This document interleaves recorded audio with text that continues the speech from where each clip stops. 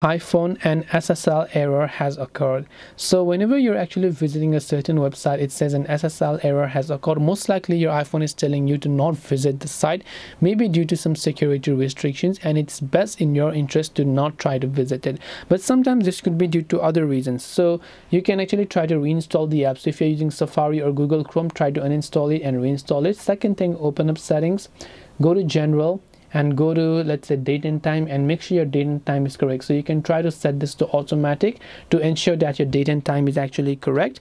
And you can also try to clear the SSL certificate from your iPhone by going to the settings and selecting the delete profile option. If you happen to go ahead and then select any type of SSL, you can go to general, and here you can simply select a profile that contains the SSL certificate to delete it. So I hope this video helped you. If you have got any more questions, queries, or doubts, feel free to also leave them down below. Thank you very much for watching till the end of this tutorial, and as always, see you soon in our next video.